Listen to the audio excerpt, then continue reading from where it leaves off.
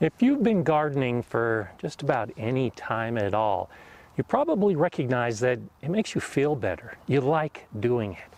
And did you know that there are many studies that show that gardening can improve your health? Join me today as we discuss that part of gardening, mental health and physical health, and how it can help you live longer.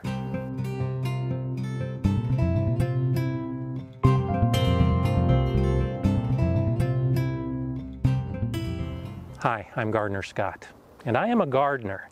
And I think by being a gardener, it makes me happier and healthier than many people I know who are not gardeners. And based on the many comments that I've received from viewers over the years, there are a lot of others like me who garden and are happier and healthier.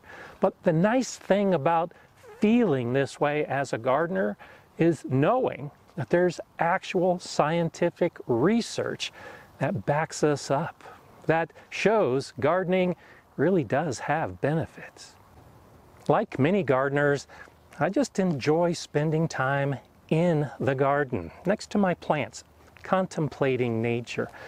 And many studies have shown that when people just spend time in a garden, well, their anxiety levels drop and they feel less depressed.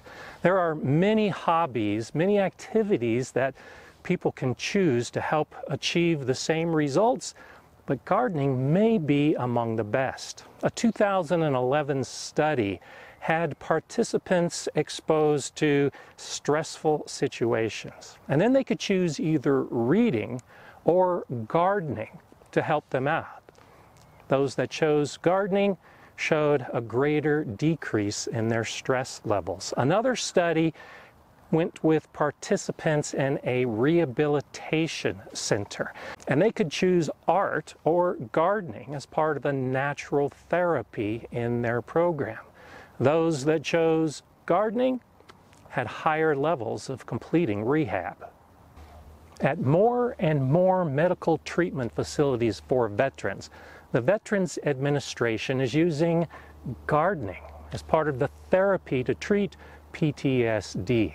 And research has shown that those that are participating in a garden setting do have lower levels of stress. This corresponds with a lot of those comments I've received over the years. The number of people who have shared their stories with me, particularly those who have PTSD from a number of situations, who tell me that the garden has saved their life. Their garden has brought them closer to normal. After that severe stress, a garden is a place of refuge. More and more hospitals are promoting healing gardens on the hospital grounds, not just for patients, but for family and staff as well.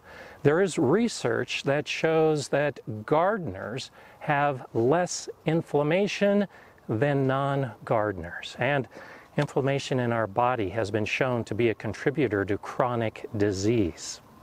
Vitamin D that gardeners get from the sun not only strengthens our bones, but it strengthens our immune system. Higher levels of vitamin D show a decrease in many types of cancer, including breast, bladder, colorectal, and prostate cancer. Low levels of vitamin D show higher risk of not only cancer, but type 2 diabetes as well. We all know we're supposed to exercise. Well, the Centers for Disease Control and Prevention, the CDC, identifies gardening as a moderate intensity exercise. Just 2.5 hours per week can lower your risk of obesity, type 2 diabetes, heart disease, osteoporosis, stroke, and depression. Well, if you're a gardener, especially with a big garden, you're probably doing more than 2.5 hours of that exercise per week. While the size of our garden does have a correlation to how much work is required in the garden, I think most of us just like doing it, which is why we come out here so often.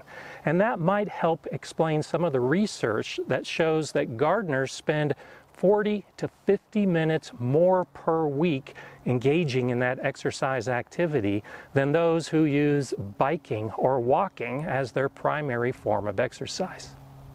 You may already be aware that regular exercise can actually improve cognitive functioning within the brain.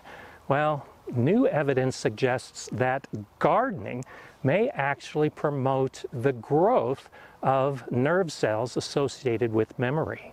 Researchers in Korea gave patients with dementia gardening-related activities, and afterward noted an increase in brain nerve growth factors that are associated with memory.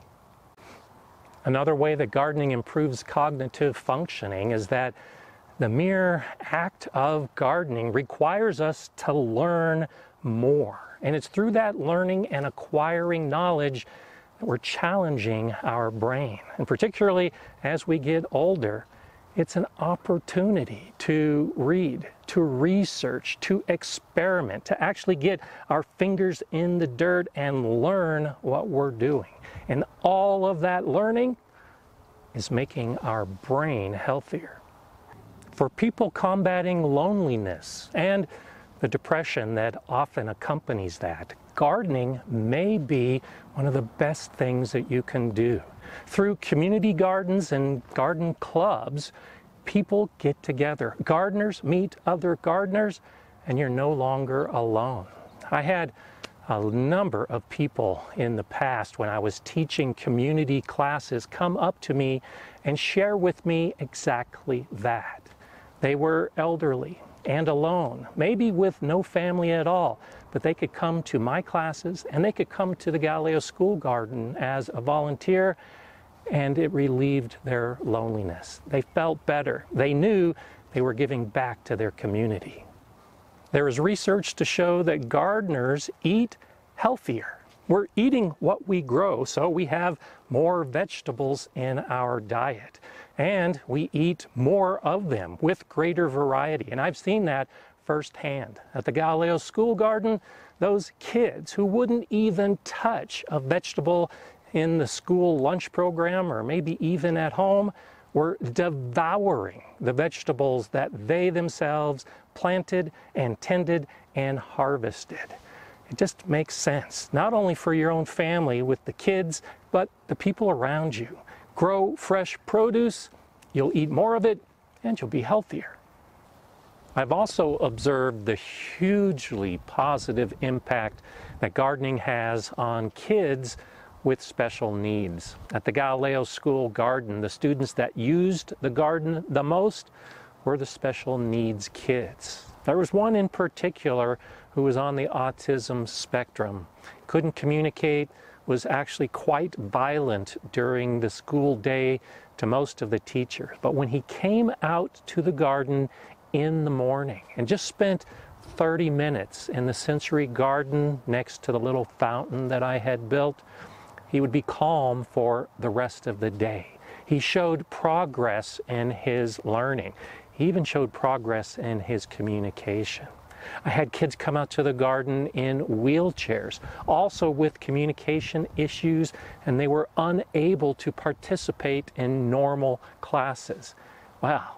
By being in the garden, in a wheelchair, holding a hose and just watering plants, they could join their classmates, and they were better at participating and also showed improvement in communication. I'd say gardening changed their lives for the better and potentially even saved their future. One of my loyal followers and gardening friends, Brian, has shared a heartwarming story with me about how gardening has saved his life. After losing his business during COVID and with resulting physical problems, life wasn't as good as it was before until he found gardening. And the garden makes his life meaningful. And it's meaningful to the environment and meaningful to the people whose lives his garden touches. He loves playing the violin, but he can't play it as well as he did. But when he comes out to the garden and plays his violin, it's all great. All of those wonderful memories and feelings come rushing back with his beloved violin in the garden. I've had moments like that too. Just a peaceful time where it's me confronting my life and what's ahead. And the garden brings the solace, the comfort. It brings all of those wonderful feelings that we all wish we had. Well, you can have it in the garden. I'm Gardener Scott. Enjoy gardening.